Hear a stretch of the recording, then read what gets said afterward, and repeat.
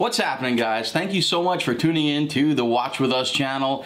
This is a fun episode for me because what I tend to enjoy the most out of doing this whole YouTube thing is interviewing other guys, talking about other people about watches. So in this episode, I got the opportunity to sit down with a new friend, and he's quickly become a good friend, Chris from the WatchChris Channel. We talked about his channel, what it's about, what's his inspiration, why he started it.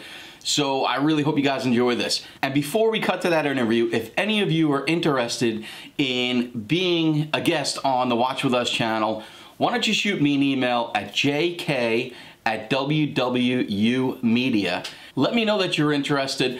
Let me know what your interest or your take on the watch industry is, whether you're a collector, whether you work in the industry, whether you have a channel or a blog. I'm totally interested in having discussions with people like you who love watches, love to talk about watches, and if you think you might have something interesting to talk about and to entertain the viewers of this channel, shoot me that email. So without further ado, let's jump over to my interview with Chris and learn about him and the WatchChris channel. Hey guys, welcome back to the Watch With Us channel. My name is John Keel, and I'm here with a very good friend of mine, Chris. Actually a new friend, but we seem to have a ton in common. We've had some great conversations, and this is a new series that we're going to be calling Talking Time. So essentially about the series, really quickly, we're going to be talking with random individuals who are either in the watch business, have podcasts or YouTube channels, or just collectors. So I'll restate at the end of this, but if you're interested in being a guest, reach out to me and we'll get you on the show. And welcome, Chris. What's happening, buddy? Hey, how's it going? Thanks for having me on. It's going well, man. It's going really well. All things considered, that it's lockdown still. It's in most of the country, particularly here in New York, where you and I both are. Things are going well. Everybody's happy and healthy and safe. So thank God. I think under most circumstances, we probably would have done this in person. However, we are on Zoom, even though we're just actually just a few miles apart. And they're really not that far apart from each other. So. Yeah, so a little quick backstory. I mean, Chris and I live maybe 30 minutes from each other, if that. Yeah. He's got a kick-ass YouTube channel, and we just met recently through one of the brands I deal with, NTH. Yep. So I reached out to NTH to see if I could review one of their watches, and they said I could, of course. So they sent me a watch on loan, which is really just a really well-made watch. I'm really impressed by it, and I'm going to be doing an unboxing and a review of that watch coming out pretty shortly. But they also, at the same time, gave me your contact. So here we are. Here we are. I recently did a video where we sort of interviewed John from my channel, and so now we're doing the reverse. So yeah, so awesome, man. This is fun stuff. This is kind of what we love doing is talk and watch. I think the other night is funny. I mean, we probably went 45 minutes or something, but we probably could have gone on for 2 hours, you know, and it's a great thing about watches, right? And I think that's why a lot of people are watching the channel, my channel, your channel, and all these other channels that are out there, because it's what we're into. It's pretty good stuff. Before we kick off and before we learn all about you and your channel and everything like that, what are you wearing on your wrist today, bro? I am wearing the Crew Automatic Ghost version 3. That's a cool looking watch. Yeah, this is a skeletonized I guess they're an independent brand. They I have been working with them a little bit, and they send me watches to review on loan, and this is one of the watches that I actually have on loan today. It's titanium with a ceramic bezel, and it's completely skeletonized. Really cool watch. What kind of movement's in that thing? It has a Swiss Tech movement. Okay. Which is sort of like an ETA clone. It's sort of like a Salida type movement, STP, one of those. Yeah. But the movement itself is completely skeletonized, and they PVD coat the entire movement. They use a whole bunch of different materials. You know, they're. I'm guessing it's super light, right? It's actually pretty substantial because it is 43 millimeters, so it's not incredibly small. Okay. But it is substantial. It's like I said, it's titanium, but it's not that light. Yeah. Yeah. And not to put you on the spot, do you know the suggested retail price of that offhand? $2,950. Right on. Cool. So you do know. Awesome. Yes, because I just literally filmed a review for it. So unboxing and a review. So I am very familiar with the specs on the watch right now. That's cool. I mean, you know, it's funny because when we do talks like this sometimes, and you know, you ask certain questions, and you know, they may be simple, they may be not simple, whatever it may be, but it's like, you know, sometimes it's like, and I do this too when people ask me questions, like, oh crap, I should know this, and I'm on camera and I don't know this, you know. So but the power of editing. So since you knew it, I'm not going to edit this out, right? Right. Cool. So tell us about you real quick. Tell us about, you know, your channel and, you know, what's going on. Who are you, bud? So I am a watch collector. I've always been a watch collector. I started collecting watches probably around the age of 14 years old. Essentially, I worked in a couple of different industries. I started out in the restaurant business. I was a chef for many years, for about 10 years. I worked in Disney World for 2 years, where I took an apprenticeship and I became a chef while I was there. And then I moved back to New York and I worked for Robert De Niro in Nobu 57. I helped open up that restaurant. I worked at Del Posto for a little while. So you're a real chef. You're not. So yeah, I was a chef. I was running kitchens and doing all that. And then at some point in my life, similar to your story, I didn't want to work every day, every holiday. You know, I didn't travel, but it was, you know, New Year's Eve, you had to be there, Christmas, all the major holidays, weekends, Saturdays and Sundays. It did not matter. I was there all the time. And, you know, the hours really got to me. I was in the business for about 10 years. And then I made this switch to working in finance. And when I did that, my lifestyle changed a little bit, and I was able to start collecting watches. And I always had an affinity for watches. I was a collector my whole entire life, and then I really became a collector when I started, you know, when I changed careers. Started making the big bucks.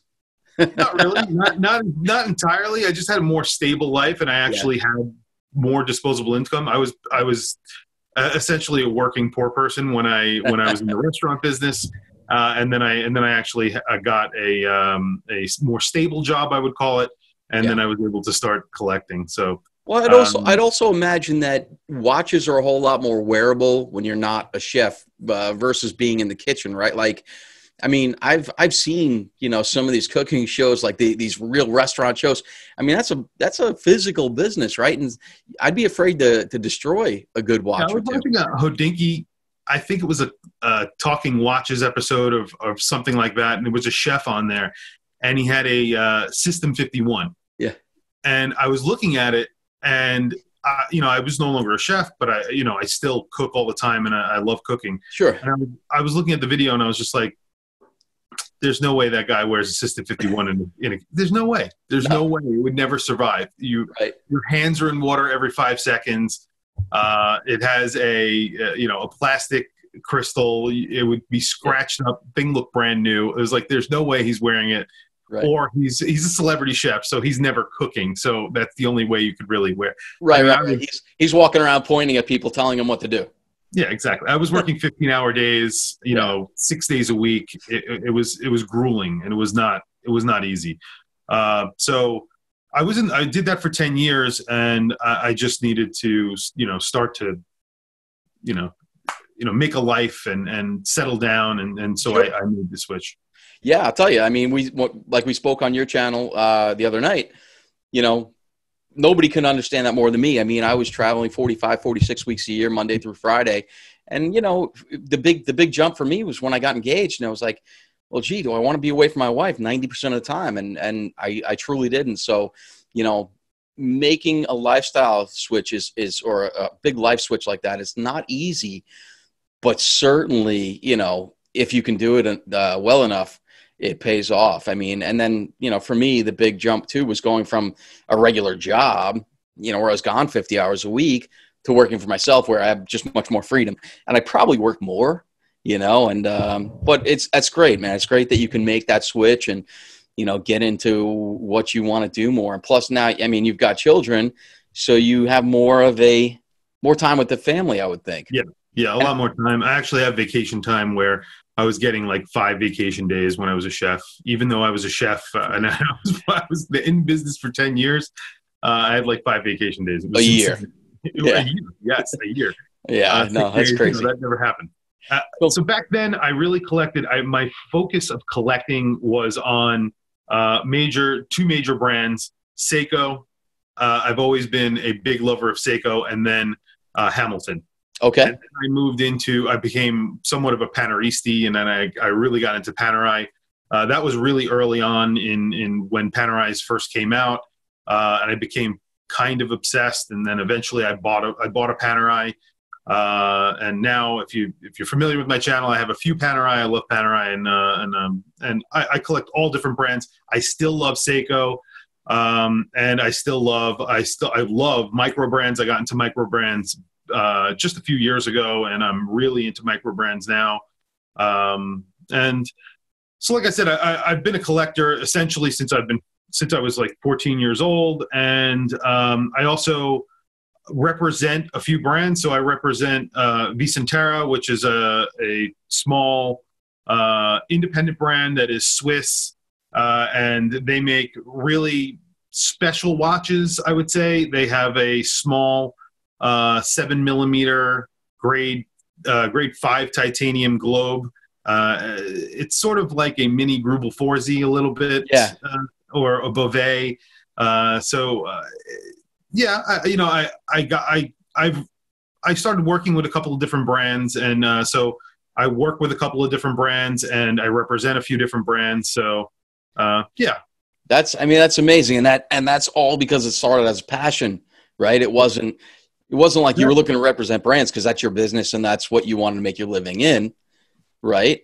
Right. That was all before I even had a YouTube channel, and then I eventually got into the YouTube thing, and I started just for the fun of it, and literally that's the reason why I do it today, because it's not like I make money doing YouTube or anything like that.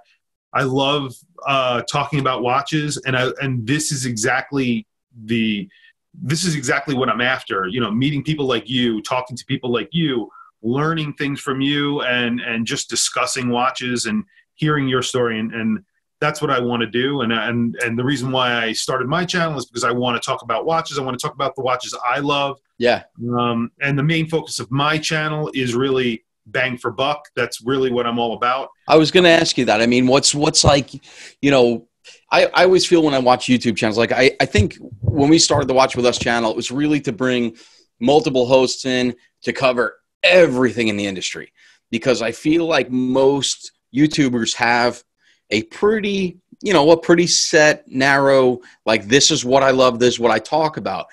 Are you one of those channels where everything is like within a certain price range, or are you broader, or is it kind of a combination of both? I mean, if you had to explain to somebody exactly what your avenue in the world of YouTube is, I mean, what are you doing? So the easiest way to answer that is to give you some examples of watches that I'll review, or even watches that I own. So I'll talk about Casio. Yep. And I'll talk about a Casio World Timer, or they're cheaper watches. And then I do modifications on them myself, or whatever that might be. And then I'll talk about Seiko, like I mentioned, and micro brands. Then I have Omegas that I talk about, and then I have in my own personal collection, I have Vacheron, which I started collecting Vacherons as well. So I'm running the gamut between $16 watches and $50,000 watches. Right. In my opinion, that $16 watch has a lot of value in it, because it offers so much for that $16. But at the same time, the Vacheron, like I have a Vacheron World Timer overseas, which it's not entirely a popular watch. It's not the watch that beautiful though. It's beautiful. Like people, it's not the Instagram watch or whatever, and you can get them at a pretty good discount. And I'm not saying that is a high value, proposition, but right. In my opinion, it's the underdog when compared to, the Nautilus or the Royal Oak. And because of that, you can get it under list price, and that's the reason why it's a value watch, in my opinion. Yeah. So everything that I own, I'm all about not paying over list price. I will never pay over list price for anything. That's why I don't own a Rolex right now. I've owned Rolexes in the past, and I have friends who love Rolexes. I like the brand. I love the brand.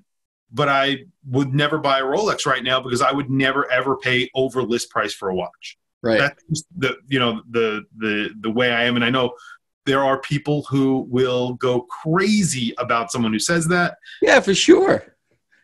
But that's part. So that's the part of this whole fun of this whole watch world, right? Like, I know a guy who spent, probably 20 over list on a Patek. And I know people gave him so much crap about it, and then he sold it for 80% above list, a year or two later. And who's the one laughing then? So, but the differences that we all have, and if we, I think if it's fun, like if we jab each other and have fun with it, people might go look at what you just said and be like, you're crazy. But on the same token, part of that is the fun of the watch business, right? Because we're all different and it's fun. That's pretty awesome.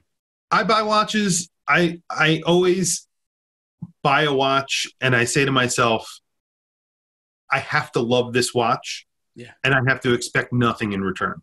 So instead of buying like the 5711 and buying it for 20% over list and then selling it for 80 over list, I'm not concerned with that. And if that happens, great. And my intent is to keep the watch and love that watch and just enjoy it. And if I end up not enjoying it and not loving it, and I don't really, love the watch and I want to sell it, and if I make money on the watch, that's fine. But I have to accept the fact that I might lose money on the watch. Sure. And I don't look at them as investments. No. And that's just the way I am. Yeah, I mean, sorry. I was just going to say, for all the years I've been in the watch industry, anytime I've ever heard anybody utter the words, a watch is an investment, it just makes me cringe, because I've heard salespeople say that to potential clients when they're trying to sell a watch. Oh, you can wear this for 5 years and sell it for more than you paid for. I mean, to me, it just makes me cringe. Yeah. Watches to me aren't an investment. They can be, obviously. Yeah. But that shouldn't be the motivation of buying one, in my opinion. No, if you want to invest, buy some stocks, buy some property. Yeah. Right. Do that. It's a little bit more stable. Yeah. Especially in this environment. Yeah. And marketable. And just, enjoy the hobby and enjoy watches. Now, to each his own. If you want to buy a watch and it's going to be your investment and you want to do that, that's up to you. And I'm, I don't care. I don't judge people on what they do and how they purchase. But that's the way I feel, and that's the message that I give on my channel also a lot. I do a lot of videos like that where I give that. But that's how I feel. And yeah. Couldn't see you advising anybody on buying a watch because it's an investment, right? No. Yeah. The other thing about my channel, I would say, the reason why I like micro brands and is because I like a watch that I'm not going to see everybody else wearing. Yeah. So I like to buy a watch that I know is special in some way, and that not every other person that, when you're walking down the street, you're going to see 10 other people with the same watch. I like that. And that's why I like a micro brand, and like a watch like that I have on, or NTH or Alta, what we were talking about the other night. Yep. You could walk around, you could go to the mall. You're not going to see anybody with that watch on. You're going to see somebody with a Rolex on. Yeah, you're going to see a Submariner for sure. And or a Speedmaster, or and I mean, look, and these are watches I love, and I have a Speedmaster in a case right behind me. But 100%, I've always been a big fan of what's different, and if you and I were like standing online in Starbucks, and you were wearing that, I would be like, dude, what do you got on your wrist? Like, and that's to me what I dig. I think it's fun. Yeah. So how long have you had the channel? It's just over a year. Okay. Just over a year. Yeah. I started. No, good. Yeah. I think I started in end of January 2019. Yeah. And what was the catalyst? So what was the thing that made you say, like, to put that first video up? I bought 2 watches. An SBDC 061 Seiko, SBDC 061, the Baby Marine Master. Okay. And I loved it so much that I just said to myself, I have to make a video about this. I have to tell people about this watch because other people need to buy this watch. And then I bought another watch at the same time, and that was a Zelos Swordfish. Nice. And I did not like that watch. Okay. I felt that it was not finished well. The bracelet was really not finished well. And then eventually I actually got into Zelos a little bit, and I've bought a few Zelos since, and they've progressively have gotten better. Okay. But that original Swordfish, not Swordfish, yeah, it was a Swordfish, I think. Yeah. Or Great White, that was it. It was not good. And I immediately sold that off and got rid of it. And I just thought it was not that great. Okay. And then, so I made a video about that. So those are the 2 watches, those first 2 watches. And I was just like, I have to make videos about these. And I did, and I put them on. That's great. I mean, that's, I often get people say, well, you know, I would love to do, you know, YouTube, but how do you do it? Where do you start? This, that. I'm like, honestly, shoot a couple videos that you never intend to even publish. Yeah, and please don't go look at those 2 videos, by the way, because they were shot in my. I'm going to be completely honest, in my bathroom. Like, it was the only. I have 2 kids. It was the only quiet place in my house. No, honey, I'm busy. So I took my first off. I took my cell phone. I think I was holding it. I didn't have a tripod. That's and I was awesome. just like, oh, this is the SBD. You know what I mean? And it was like horrible. If you go back and look at those videos, horrible. Just the video quality, everything was bad. Audio, you know, that's the first thing I'm doing when we're done, right? Yeah, dog barking in the background, my dog, like, you know, everything. Well, you know, it's funny. I mean, I'm friendly with a lot of good, you know, a lot of the good YouTubers that a lot of people watch, you know, and, you know, for giggles, if you go back and watch everybody's earlier YouTube stuff, most of it's a nightmare, but it's fun, right? Yeah. Like, yeah. Especially when the channel progresses so much and the quality gets so good and the audio and the lighting and they get new lenses and everything, all of a sudden it's like, you're looking at mine. I'm using a webcam on the top of my computer, and it's like, you know, I've never gotten into that production level of stuff.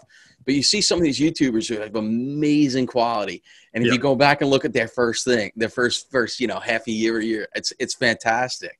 Yeah. You know? When you first start out, you're just basically, it's not like we're actors, you know what I mean? We're just regular people who just wanted to throw a video on YouTube. And then the thing is that you start getting comments on the video, and you start talking to people, and you get interested in doing it more. Yeah. And then you're like, hey, you know what? At that time, I had 36 watches in my collection. I was just like, you know what? I'm going to do a video for all 36 of these watches. Yeah. By the time I even got, I had sold watches and bought watches, and then, but I went through all my watches as I bought and sold, and then I got to the end, and I was like, okay, so am I going to keep on doing this channel? And then I decided, I was like, yeah, I'm going to keep on doing it. So then that's when you know, if I buy a watch, then I immediately I bring it on the channel, and then I wear it and I do a review or whatever.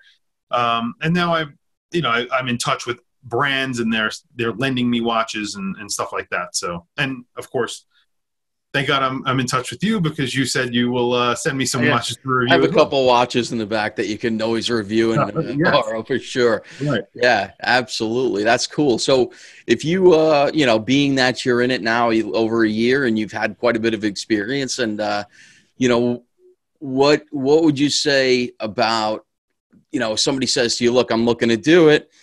I think I have the chops to put myself out there.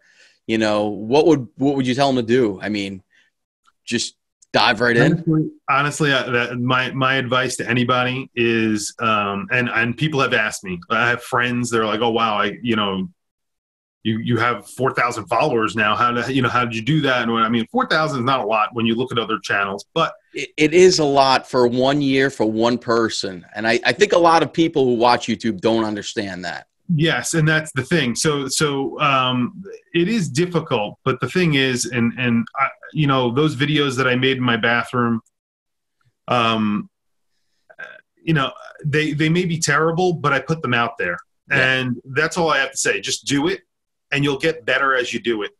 And people are going to make fun of you, and if you could handle that, then just keep doing it and keep going. If you really enjoy it, but don't do it if you don't enjoy it. There's no reason to, because you're not going to get rich doing this. You're not going to get rich doing it. It's something that's fun. And like for situations like this, like I said, talking to you, that's it. I did I think one of my third or fourth videos, I was like, oh, you know what? I'm gonna do a video where I'm talking to the camera. Big mistake. Big mistake. First off, I was about 60 pounds heavier than I am now. I lost 60 pounds over the last year and a half. And, you know, the comments, man, I was just like, this guy is like, I was nervous. You know, I never did it before. It's tough, you know, and you just have to persevere. You have to go through it and just do it if you want to do it. Do it for yourself. Enjoy it. And eventually other people who like you or like your content, they'll be there. And if they don't, then they won't. And then they'll move on. Move on. That's it. That's it. That's all I have to say. Yeah. It's as simple as that, really. Have you gotten any haters or trolls? Yes. Yeah. Yeah. Yes, absolutely. There's one guy that I think just subscribed to my channel because he wants to tell me to go fuck myself. Bleep that out. I'm sorry. No, that's okay. I'll say I'm going to let that run. There's a guy that literally just every time I upload a video, he will just tell me how bad the video was. And, you know, I'm like, we'll have to talk about that off camera because we have one of those. And I wonder if it's the same freaking guy. Yeah. I don't know why, you know, why waste your time, guy? Why are you waiting for me to upload a video? I find it comical. I find it comical. Yeah, it's funny. It's funny. But I also find it as a badge, man. I mean, you know, you've hit a milestone when you get your hater, your troll. Yes. You know, yes. When someone has decided to waste part of their day to just try and make your day a little bit worse. Yahtzee. That's when you know you're doing all right. Yeah, you just rolled a 5 of a kind. You got it. Yahtzee. That's that's fantastic. So what is the plan for the channel? Do you have a plan for the channel, or is it just you keep rolling?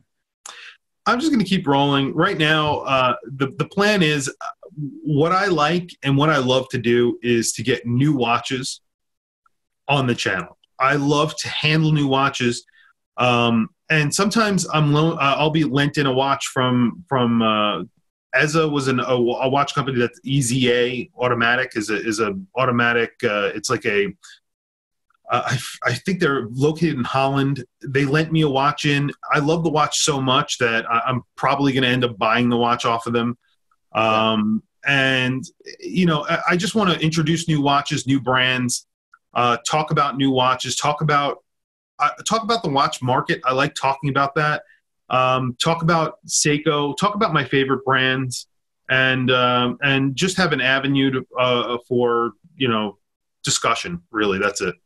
Cool. And then eventually, if it goes anywhere beyond that, you know, one day maybe get involved with a micro brand in some way. I would love to do that, but I think a lot of people say that, and I think it's a lot harder than it is than it. Yeah, it's like building a huge YouTube channel. It's a lot more difficult than what it appears to be on the surface, for sure. Yeah. You know, and it's funny because my good friend Chris Vale and I from Chris from NTH, we have a course we call Micro Brand University, and it's very, very, very interesting because there are so many people who just say, all right, they come with, you know, their pad and a paper, and not the guys who have really attended the classes, because those guys really are a bit more committed. But, you know, people, in my head, I say they show up with an empty pad of paper. I'm like, all right, what do I do? You know, it's like, well, it's really between the production, the manufacturing, the looking for manufacturers and suppliers. And there's a lot to it. There's a lot to it. But I can imagine. it's a cool segment of the industry, because I always compare the micro brand space to micro brews, and I'm a big fan of beer. And micro brews are passion projects, and I find that's what most micro brands are as well. So it's an interesting space. Yeah. Very cool. So aside from the YouTube channel, do you have any other social where you focus on? I mean, do you do Instagram, Facebook? My Instagram is WatchChris Blog. And then I also have WatchChrisBlog.com, which is essentially just all of my YouTube videos. Eventually, if I actually have time, I might start writing some articles, because I do write all of my reviews usually. And I might start writing articles on my blog, but right now it's just there. I upload all my videos there. Right. And that's it. But on Instagram is WatchChris Blog. And, I do, I post pictures of all the watches that I'm going to be reviewing and all watches from my collection, things like that. But we'll put the links to everything in the description below, at the end of this for sure. Thank you. All right. So I want to do something I call rapid fire here. I'm going to ask you a couple quick questions. You can get into long answers if you want, but it's more in the lines of quick, what do you got? So what is your favorite watch you've ever owned? I would have to say the SBDC 061 by Seiko, and the only reason why is because it's an all-around, good-looking, well-made watch. And yeah, there's problems like bezel alignment, which every Seiko suffers from, which is, and mine does. But it's just a classic watch. And the moment I saw it, moment I got it in my hands, I fell in love with that watch. And yeah, it's one watch that I have never considered getting rid of. All right. Very cool. And do you trade a lot? This is not a rapid fire. I trade my watches a lot, but not an incredible amount. So a lot of times I'll be sitting around and I'll see a watch that I want to buy, and I tell myself, if you want to buy that watch, you have to sell a watch. Right. And then I have to always find the runt of the litter right now. And usually, sometimes I just can't. And I just look at my collection. I'm like, there's not one watch I want to get rid of. So, so you weigh. I got it. I totally get it. All right. If you have to name your favorite complication in a watch, what would that be and why? That's a good question. I guess a GMT, because it's useful. But I would say, and this is not because I use it, a world timer. I love world timers. And I like the way they look. And a lot of people hate world timers because a dial could look very crowded from putting the world time complication, having all the cities on the outside, and then they'll put a map in the middle. I really love it. Yeah. I think a lot of them are actually works of art. A lot of them are world timers with enamels, and I told you I have two Vacherons. I have a Vacheron Overseas world timer, and I have a Vacheron Traditional rose gold world timer, and they have a Lamford map on the. I love it. And even though it's a very popular, I want to get a Patek Philippe one day world timer with. Okay. Yeah. So, but those are very expensive. I don't. But sure, absolutely. Yeah. All right, and that leads us to Grail watch, man. What's the Grail watch for you? What's unlimited check? American Express Black Card. You don't have to pay back. What's the one watch?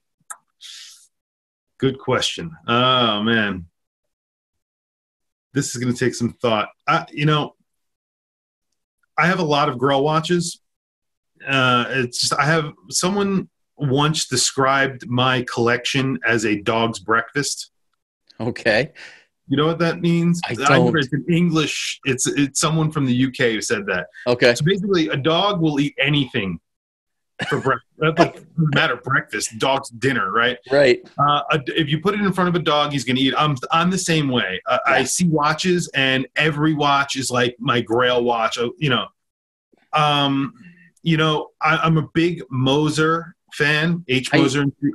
I am too. And they just came out with their chronograph that is a bracelet, integrated bracelet. I love integrated bracelet watches. The Streamliner, I think it's called. Yes. And it has the same movement that's in Singer watches. It's that I forgot the company that actually makes them, but it's brought in by Moser, and they put it into it has, it's sort of like a bullhead chronograph. Yeah, sure. Absolutely, Spanish Rob had it. I was just going to say, Spanish Rob actually, I think, did a review of that, and yes, and yeah, I love that watch, and that is definitely a Grail watch. I think it's a very slick watch, very cool, yeah. Very cool. So we're gonna drop the links to the channel, to your Instagram, as well as the website in the description below. Anything at all you want to tell the audience before we sign off? No, check out my channel. Wow, it's WatchChris. If you like watches, and I talk about a wide array of watches from, like I mentioned, Casio and Seiko, micro brands, to Omega. I have Roger Dubuis and Vacheron, and I get a whole bunch of stuff. And I'm a big Panaristi, and I have a lot of Panerai stuff. And I also release a lot of news because I like watch news. So I do videos about watch news and stuff like that. So if you're interested in the channel, just stop by. WatchChris is it's a great channel. Like I said, you and I guess met a handful of weeks back, and I've seen a handful of episodes, and I love the fact that you get as stoked about a $50 watch as you do about a $50,000 watch, because that's exactly how I am. And so everybody check out WatchChris. I'm sure that you will probably see him around the Watch With Us community for a while, and popping in on videos, and maybe doing some events once the world opens up and events start happening again, coming along with us for that stuff, because he is so local and he's a great dude. So Chris, man, on a Saturday evening, it's pushing 10 p.m. man. Thanks for taking the time out of your evening and your weekend to hang with us, brother. Thank you very much, and I appreciate it. And yes, I definitely would like to get involved with Watch With Us, so let me know. And obviously watchgauge.com, I'm going to definitely I'll be getting some watches from you, hopefully, to get to review, and I'm excited.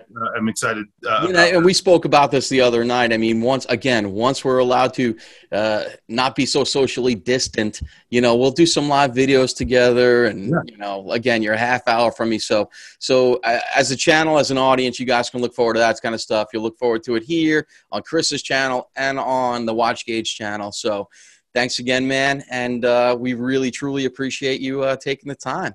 Thank you. Fun. A lot of fun. All right, brother. We'll talk to you soon. Have a good one. Bye. Bye.